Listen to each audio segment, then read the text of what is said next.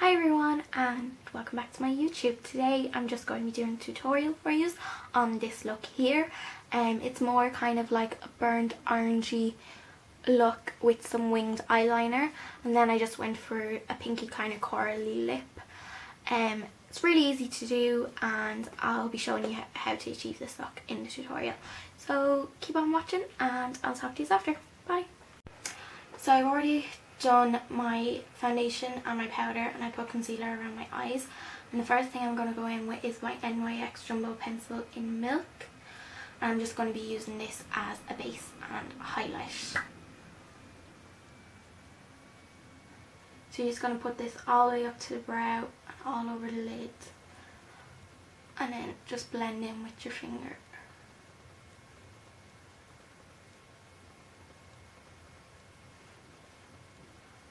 Make sure to get in the corner of your eye as well, because it's going to act as your highlight. You can also use a brush to blend this in. I just prefer to use my finger as it warms up the product.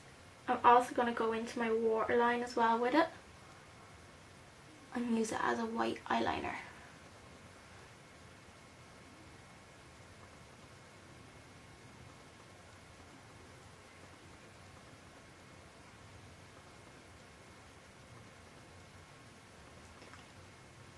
This might look a bit harsh at first, but once you get to the finished look, it's not so crazy.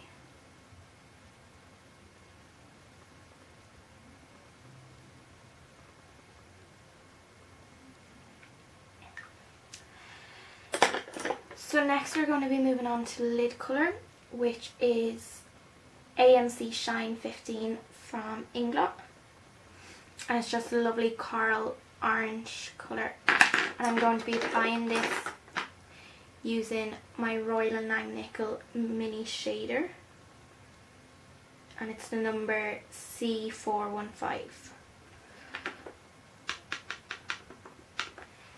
So you're just going to pat this all over the lid.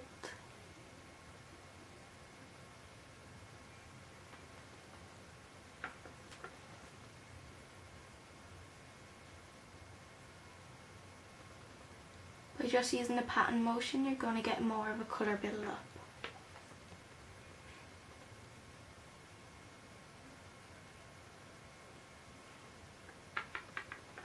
Don't worry about the edges because they will be blended out.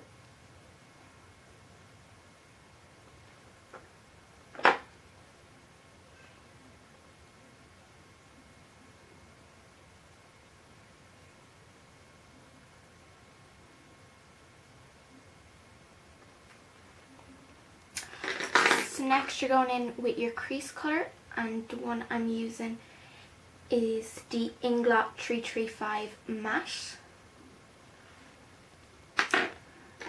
And I'm using this with a Royal Langnickel Crease C430.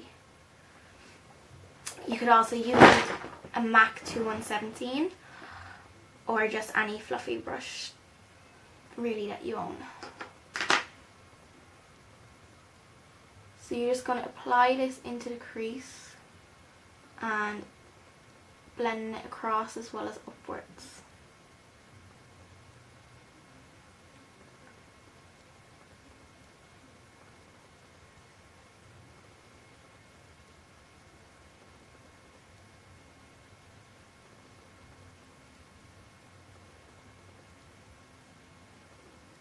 By blending upwards, you're just getting a softer edge.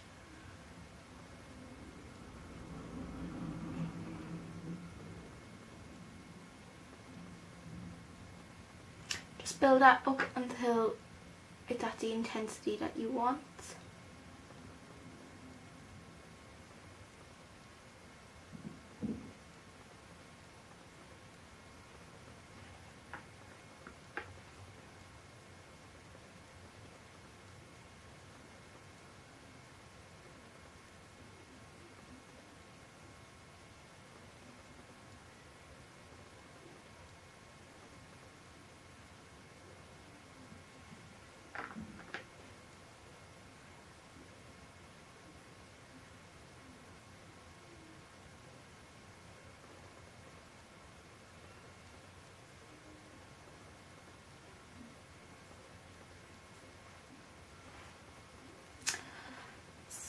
So now you're going to go in with your darkest colour into the crease, and this is the 378 matte from Inglot. It's just a matte dark brown.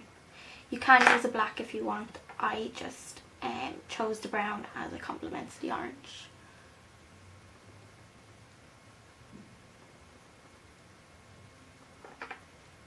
Only take a small piece of this at a time and blend it in, and then you can add more as you go along. Just you can add more, but you can't take away, so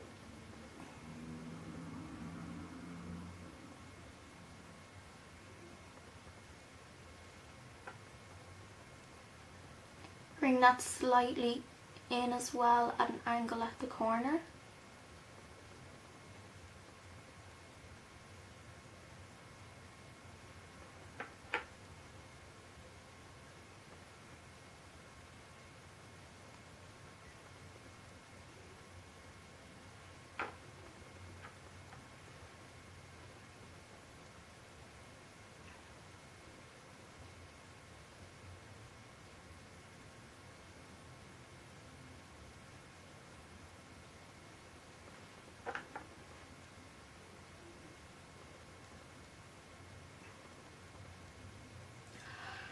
I'm taking this into the whole crease, but you can just add it at the corner if you felt that it was just a bit too much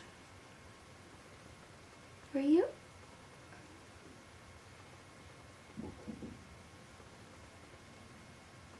I just want really to see the hint of orange at the top.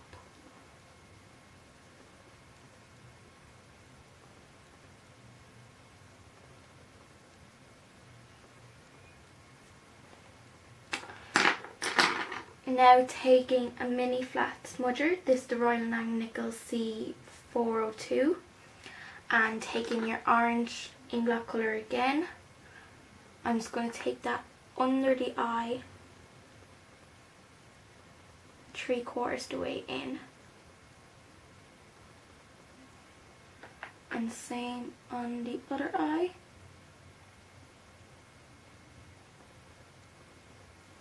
And then taking your brown colour and same brush, just a little bit of the brown, and put that on top of the orange.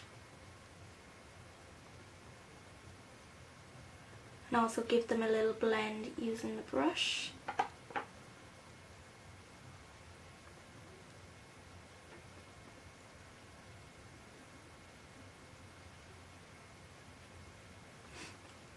Going back in with your NYX Jumbo Milk pencil and just bring that slightly down to meet that brown colour.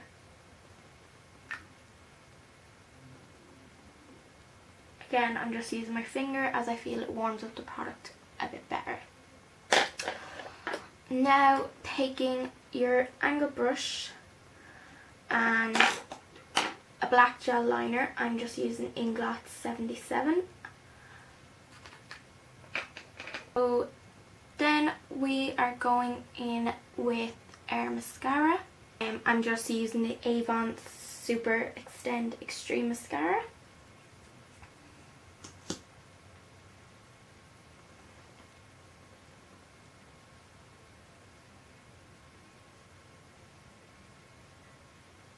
And you're just going to apply a couple of layers of this. You can also use false lashes with this look, it's just up to you. And if you got any of the white eyeliner on your lashes, this will, the mascara will cover that up, so no need to worry about that. So now moving on to the face, I already have my foundation on and my concealer and my powder. Foundation I use is the MAC Face and Body, and I just applied this with a Beauty Blender sponge. And then for concealer, I just used my Makeup Atelier concealer palette. I used these two light shades here. I used this one just for colour corrected under the eye, and then this one as my concealer. And then for powder, I just used the Rimmel Clear Complexion in transparent. Where is it? There. And I put a bit of High Beam as well before I put my powder, so just the High Beam, I just have a small sample size one, just on my cheeks, on my along the bridge of my nose, and just out of my cupid's bow. And I did that before my powder. So for contour, we're just going to use, as I always use, my MUA pressed powder in shade 4 and a angle brush. And this one is the LA Academy one, just one I got from college. So it just looks like this. And just gonna start at the ear, under the cheekbone, and blend it out. Contouring can be as soft or as harsh as you want it to be, so it's really just personal preference. Also going to bring it up into the hairline and into the temple. So just blending that out until you get that smooth line, and then just going in on the other side again, starting at the ear and bringing down.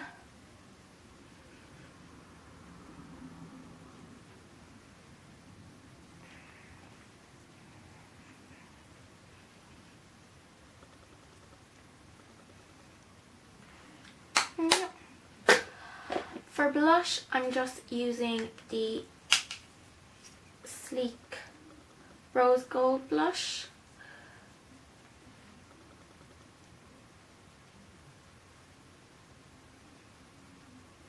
And just onto the apples of your cheeks and then blend it upwards.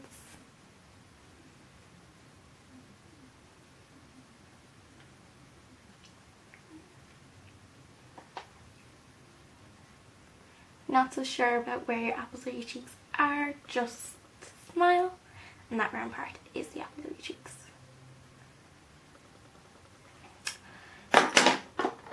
Now taking my big powder brush, I'm just going to blend the blush and the contour in together.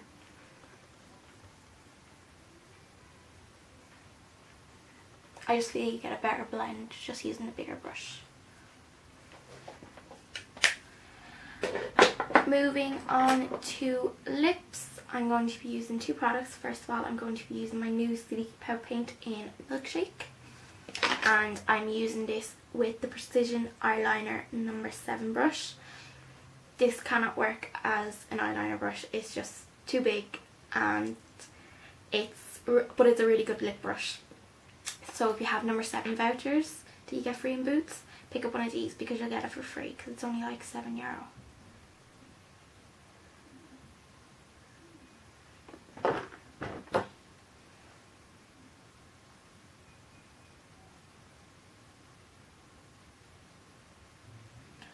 As I've always said before, you only have to take a small piece of the pout paint because a little goes a long way.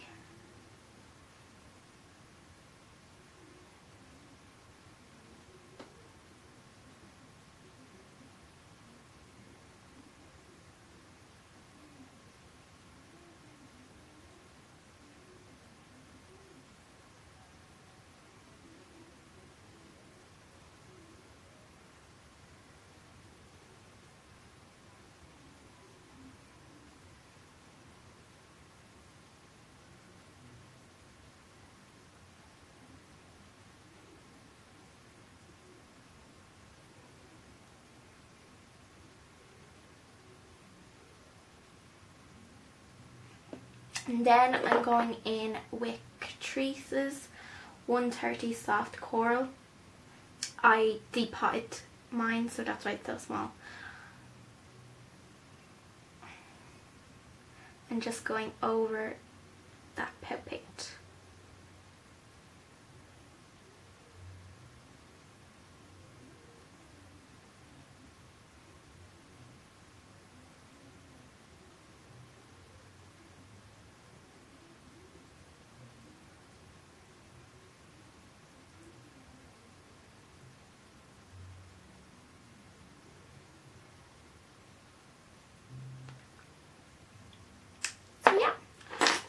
the finished look. I hope you enjoyed this tutorial and I'll talk to you next time. Bye!